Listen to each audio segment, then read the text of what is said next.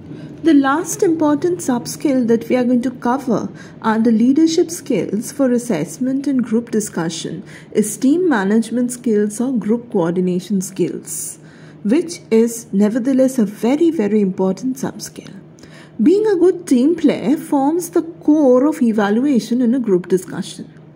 Team management skills can ensure that everyone on the team is on the same page and help each team member know what is to be expected of them in the discussion.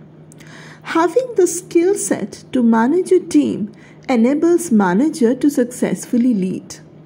A candidate's ability to lead a group of people in accomplishing the common objective of a group discussion constitutes a major parameter in evaluation.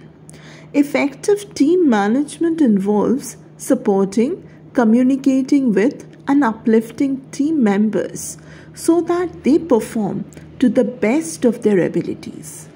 Understanding your style of managing, group dynamics, and what works best with your team is an important part of the team management skills.